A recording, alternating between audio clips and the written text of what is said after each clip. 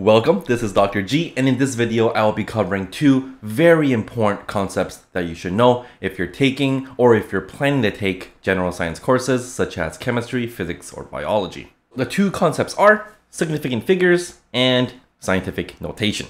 I'll be straight up with you, these two concepts are not very interesting. They're more annoying than anything else. But unfortunately, if you want to do well in the science courses that you're taking, you have to be familiar with these two concepts. There's no way you can do well if you struggle with SIG FIGS or scientific notation. From personal experience, I've worked with students who lost more marks due to SIG FIGS than to the actual concepts of chemistry or physics in their courses, which is tragic, right? Luckily for you, because you're watching this video, it's not going to happen to you. In this video, I will first start with significant figures before moving on to scientific notation. You got this. And remember, have some fun. Let's go.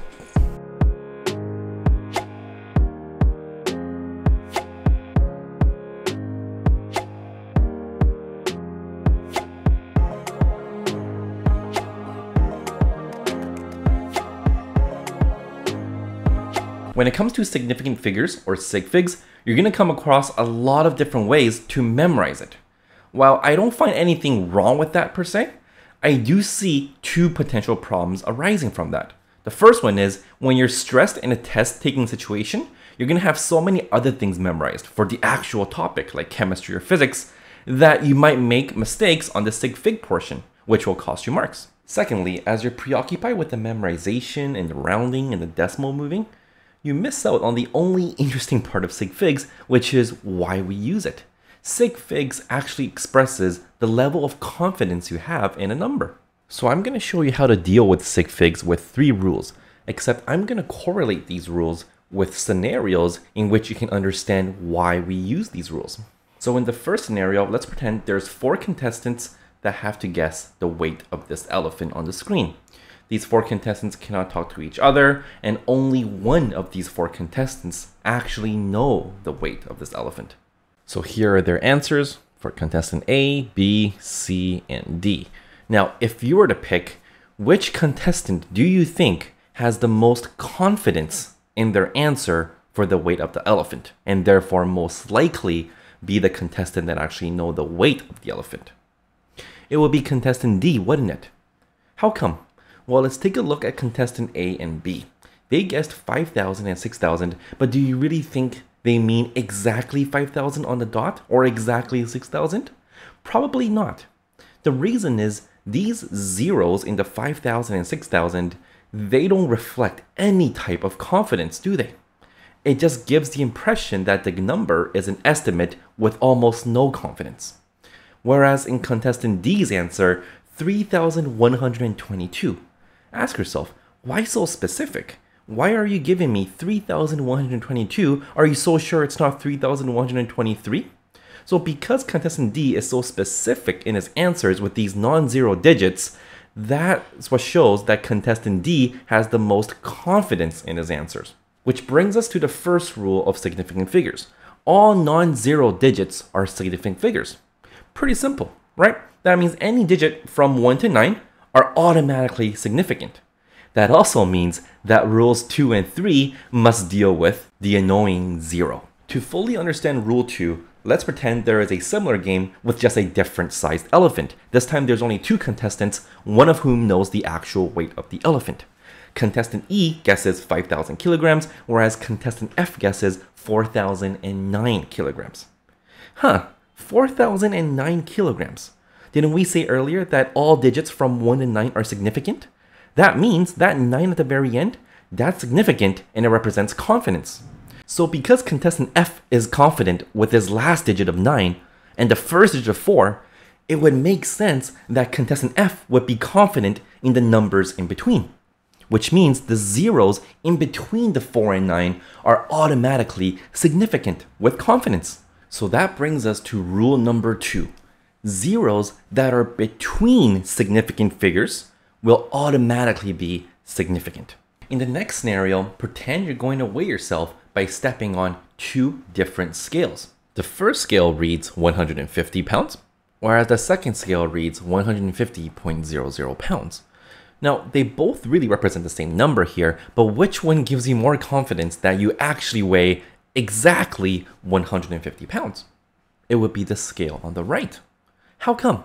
Well, notice the scale on the right has a decimal with 2 zeros at the end, but we know, mathematically speaking, those 2 zeros at the end don't really contribute anything to the number. But notice on the left scale, without the decimal and the 2 zeros, do you feel as confident that you're at 150 on the dot? Or could you be 150.1 or 150.01, right? Whereas the right scale, even those 2 zeros at the end of the decimal, they're redundant.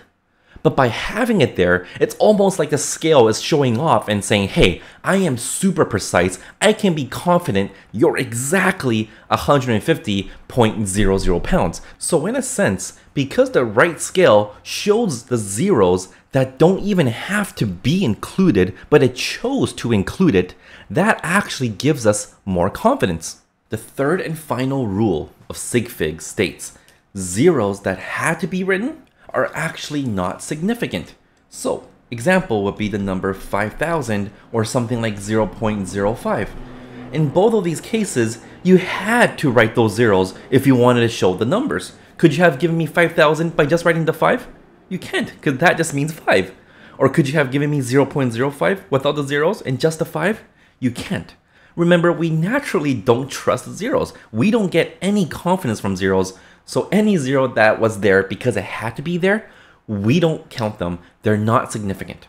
On the other hand, zeros that did not have to be written but were still written, those zeros are significant. For example, what about 7.00, right? Did we have to include those zeros to show that the number is 7? No, we didn't. Those zeros didn't change anything, but we still included it. Why? To show our confidence in the precision of that number. So anytime you see zeros, that makes you wonder, why were those zeros written? They're pretty pointless. Well, those are actually there to show precision and confidence, and they are significant. Rule 1 and 2 really isn't that bad, but it's rule 3 that requires the bulk of your attention. So always keep in mind, when you see zeros, always ask yourself, did the zero have to be there? Or is it there just to prove a point that they have extra confidence? Using the rules that we know, let's see if we can figure out how many sig figs each of these numbers have. Starting with 13, just using rule 1 here, both digits are significant. We have 2 sig figs. Question number 2, we see the 0 in the middle, but there's sig figs in the front and the back. So that means using rule 2, there's got to be 4 sig figs. The number 40, the 4 is significant, but what about that 0? Well, that 0 had to be there to give you a number 40. So it's not trying to show any sign of confidence, so we don't count that 0. Only 1 sig fig. The next number here, we have a 1 in the front, 1 in the back, rule 2, all inclusive, 6 sig figs. 0.5, the 0 in the front, that had to be there to show the 0.5, otherwise it will be just a 5, so that means only the 5 counts, just 1 sig fig. Same thing with 0.005, those front zeros all had to be there to show the number 0.005, only 1 sig fig, which is the 5. Continuing on, 15,000, those 3 zeros at the end, they had to be there to give you the 15,000, so we don't count them, only 2 sig figs, which is the 1 and the 5. 0.04000, now those 3 zeros after the 4, did they have to be there? Not really, because it's 0.4 either way, so because it didn't have to be there, but still there, that means they're there to prove confidence, and we like that, we count those, so that's 4 sig figs. 378.0, again the 0.0 seems pretty redundant, but it's there, that means it's got to be there for a reason. We count that 4 sig figs. Next one here, 0.0305000. Which zeros count? Well, the ones between the 3 and the 5, that counts as per rule 2. These ones also count as per rule 3. The front ones don't count, they never do. So then we actually have a total of 6 sig figs. The negative doesn't make a difference at all in sig figs, so negative 100 is still going to be 1 sig fig, which is just a 1. And then finally, 10,000, but this time do you see a decimal at the end here? That decimal is a bit weird. It counts as significant, but it's not a significant figure on its own. So that means the 1 in the front is significant, and it's a significant figure. The decimal is significant, which traps all the zeros in the middle as per rule 2, but the decimal itself doesn't count as a sig fig. So we have actually just 5 sig figs, which is the 1 and the 4 zeros. So if there's a decimal at the end of the number, that decimal is significant but not a sig fig, meaning it'll help you with rule 2 if there's zeros in the middle, but it won't count towards your actual sig fig count. That rule only applies to decimals at the end. It doesn't apply to any other decimal like the one you see here with 0.4. That doesn't count. It only applies to a decimal at the very end of a number. So this is a number written in scientific notation. We're going to cover this in just a few minutes. But for now, let's see how sig fig applies to scientific notation. When it comes to scientific notation, there's always going to be a times 10 to the power of something. Well, we never even look at that ever for sig figs. Never look at that part. For the sig figs, we only look at the number in front of the multiplication. And here we see 5.00. So we'll just do what we normally do for sig figs here, and this should be 3 sig figs. Now that we know how to calculate sig figs, how do we use it in calculation questions? When we add or subtract, actually, we don't look at sig figs ever. We just keep the lowest or the least decimal place out of all the numbers we're adding or subtracting. For example, if we did 21.25 minus 1.7, the answer would be 19.55. But hold on a second. How many decimal places does 21.25 have? 2. What about 1.7? 1. Which means our final answer should have the least decimal place, which is 1. So we have to round it to 19.6. When we multiply or divide, which is going to be way more common than adding or subtracting when you do physics or chemistry, we always keep the lowest sig figs out of the numbers that we're multiplying or dividing. For example, if we have 21.45 times 1.70, that's going to give us an answer of 36.465. The 21.45 has 4 sig figs. The 1.70 has 3 sig figs, which means we have to round our answer to 3 sig figs. And if we're to do that, our answer should be 36.5. The easiest way to use sig figs properly when you're answering questions throughout chemistry or physics is to always scan the question for the numbers they give you. In this case, they gave us 2 numbers here. Find the number with the lowest sig figs. In this case, it will be my 1.7 times 10 to the power of negative 6 because it has 2 sig figs. Once you know that the lowest sig figs is 2, you can do whatever you want throughout the question. You can keep as many decimals as you would like to keep your numbers precise. At the very end though, when you're submitting your answer, just round your answer to 2 sig figs. When you're doing multi-part questions, always leave your answers for each part with the proper sig figs. But if you need to use the answer of one part to do the next part, don't use that rounded answer. Use the pre-rounded answer, so make sure you don't erase it in your work. For example, in this question, they give us 2 numbers, both of which have 2 sig figs. Okay, so that means in part A, I have to keep my answer as 2 sig figs. As you can see, we got 44.1, but we rounded it to 44 newtons to respect the 2 sig figs. But we need to use that number in part B, so which one do we use? Yeah, we use the 44.1. And then when we do that, we get an answer of negative 2.94, but because of the 2 sig figs we're keeping, we round it to negative 2.9. Look at part C. We have to use that number again. Are we going to use the negative 2.9? Or should we use the negative 2.94? We're going to use the negative 2.94. All right, let's now talk about scientific notation. On the screen, I have 2 numbers written in scientific notation, and you can see they both share the times 10 to the power of something in common. The exponent can be positive or negative, it doesn't make a difference, but it has to be times 10 to the power of something. Now looking at the number in front of the times 10, both numbers have to be single digits between 1 to 10. That means you can't have something like 25 times 10 to the power of 3 because that's a 2-digit number, and you can't have something like 0.25 times 10 to the power of 5 because that's not between 1 and 10. It can't start with a 0. Now, the second thing to keep in mind for the number in front of the times 10 is that it should be at least 2 sig figs at a minimum. However, having said that, some teachers don't really mind you doing 1 sig fig, like 9 times 10 to the power of negative 4, but it's usually frowned upon. It's going to depend on your teacher's preferences, but as a good habit, always try to keep the number in the front a minimum of 2 sig figs. Let's take a look at this number in scientific notation and see if we can write it as the actual number itself. Now, I know some of you are probably thinking, why bother doing that when I can just use a calculator and crunch it in? It will just give me the number. I agree. I completely agree, and you're right. However, I think it's better for you to know how to do it at least manually by hand, because then it'll be helpful for you to go backwards from an actual number and writing it as scientific notation. So first what we do is we're going to copy down a number in the front. That number is going to be the basis of how we change it into the actual number. Now the next is we're going to look at the exponent. The exponent is the instructions on how to move the decimal. If the exponent is positive, like this case, we move the decimal to the right. How many times?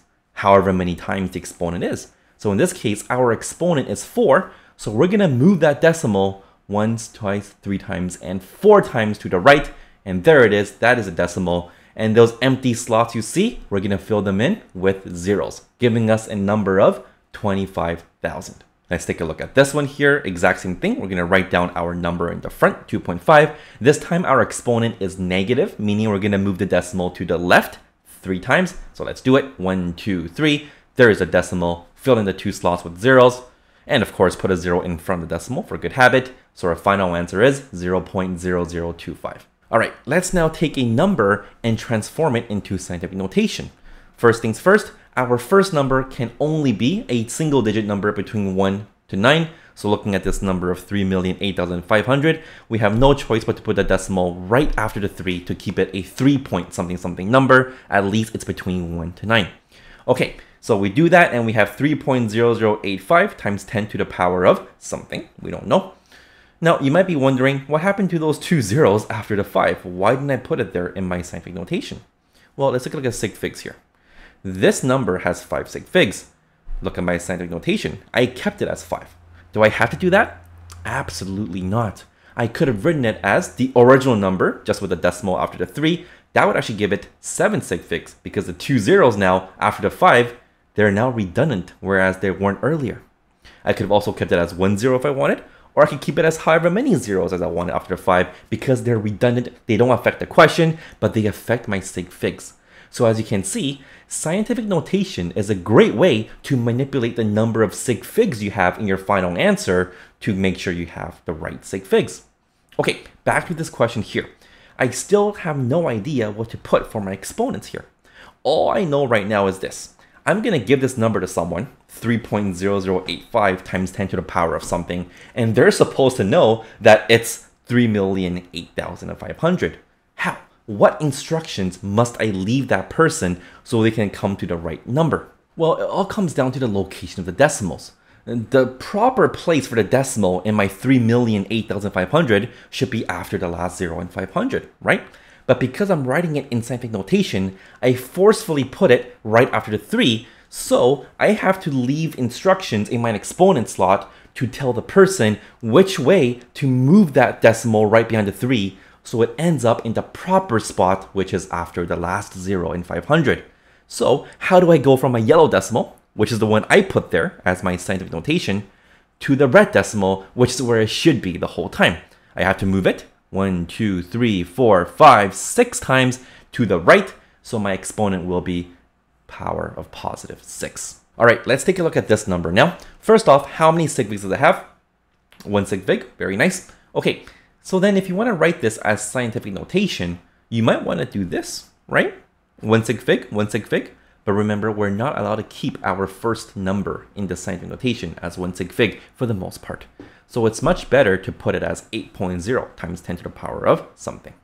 Now you might be wondering, how did you get 8.0? Well, I just manually put the decimal after the 8 because I had to make sure that the first number in scientific notation has to be a 1-digit number between 1 and 9. The only digit in 0.0008 that is between 1 and 9 is the 8, so I have to manually put the decimal right after the 8 to give it 8.0.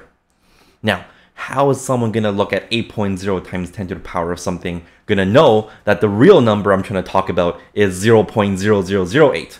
The real location of the decimal is there, isn't it? Between the first 0 and the second 0. But I manually put the decimal after the 8 so that my number can be a 1-digit number between 1 and 9. So that means I have to move my decimal 1, 2, 3, 4 times to the left so that it can become the original number. So I have to leave that in the exponent as my instructions. So the answer here in scientific notation should be 8.0 times 10 to the power of -4. And when you see the -4, then you know, I'm going to move that decimal that I see in the 8.0. I'm going to move it 4 times to the left, and you'll end up with 0.0008. Okay, let's see what happens when we multiply different numbers with scientific notations. In this case, when you multiply these in your calculator, you'll get something like 989.8. Well, how would you leave this in your answer? Look at the numbers here. How many sig figs do my two numbers have? 3 and 2. That means you must keep your final answer as 2 sig figs, so we need to round this to either 990, or you can write this number first as a scientific notation, which is 9.898 times 10 to the power of 2, and then round it to 2 sig figs, which will become 9.9 times 10 to the power of 2. When you're adding numbers in scientific notation, especially with different exponents, there isn't much you can do in terms of shortcuts. You just have to figure out what each of these numbers are, add them up. You can leave your answer like this, or you can convert it into a scientific notation. When you're adding or subtracting scientific notation numbers with the same exponent, you can actually just add or subtract the two numbers in the front and then have it all times the 10 to the power of whatever they share in common. Just remember, now that you're adding with decimals, you have to respect the rule of keeping the lowest decimal. Here, 9.8 only has one decimal spot, that's the lowest, so when you add it, you have to keep it as 10.8 times 10 to the power of 3. But we have a problem, don't we? Yeah, we can have a number in the front of our scientific notation greater than 9. This is 10. It's a 2-digit number. That's no good. Which means we have to move the decimal once to the left here. But by doing that, we're 10 times smaller. So to compensate for that, we can make our times 10 to the power of 3 10 times bigger, and it becomes 10 to the power of 4. Balanced out. Okay, some of you are probably thinking, scientific notation is cool and all, but why do I have to use it? Well, the obvious answer would be because some numbers just have a lot of zeros. They might be very, very small or very, very large. But yeah, let's say you're just going to bite the bullet and just write down all those zeros. You prefer to write down the entirety of a number. Do you really need scientific notation then? The answer is yes, you still do, because of sig figs, and here you'll see why. Well, first start with this example. In this one here, you actually don't really need scientific notation, but it helps. So 305 times 16 is going to give us 4,880. But based on the sig fig rules here, we have to keep a minimum of 2 sig figs, so we can either round this to 4,900, or you can write it as a scientific notation, 4.880 times 10 to the power of 3, and then round it to sig figs, which is 4.9 times 10 to the power of 3. In this case, I find rounding decimal numbers to be a lot easier and more intuitive than rounding 4,880 to 4,900, because we don't do it as much in math. But that one we could have gotten away with writing a number. Fine. But what about this one? In this case, we have 415 times 12, which is 4,980. Okay, but as per the sig fig rules, we can only keep 2 sig figs because of the 12, so we have to somehow round this 4,980 to 2 sig figs. We can only round up, but when you round up, what happens? It becomes 5,000. Uh-oh, that's only 1 sig fig. So we're screwed. So then what do? Well, you can take the 5,000, write it as a scientific notation, which is 5.000 times 10 to the power of 3, and then you can see, I'll just chop off 2 zeros and make it 5.0, 2 sig figs, times 10 to the power of 3. But you could have also just looked at the 4,980 and said, you know what, I'm just going to go straight to scientific notation because rounding is easier in decimals. Write that as a scientific notation, and now you can see 4.9, I'm going to round that up to 5.0 times 10 to the power of 3. Lastly, let's take a look at this one here. When you multiply these two numbers, you're going to get 2,000, and that is already a problem. There is no way you can take 2,000 and round it or do anything to make 2 sig figs out of it. It's 1 sig fig. So what do? We have no choice but to use scientific notation to help us manipulate sig figs. We rewrite this as a scientific notation, and then we can chop off zeros, however many we want, or you can even add zeros if you want more sig figs, and we get this here as 2 sig figs in our answer. So as you can see, scientific notation is extremely useful when you want to manipulate the number of sig figs you want in your final answer. And that wraps up our video on sig figs and scientific notation. Now that you know how they work, it all comes down to practice and being careful on the test to not make any silly mistakes. If you liked the video, remember to give the video a like, and if you really liked the video, feel free to subscribe, help out the channel, I appreciate it. If you have any questions, comments, or topic requests, remember you can always write it down in the comment section down below.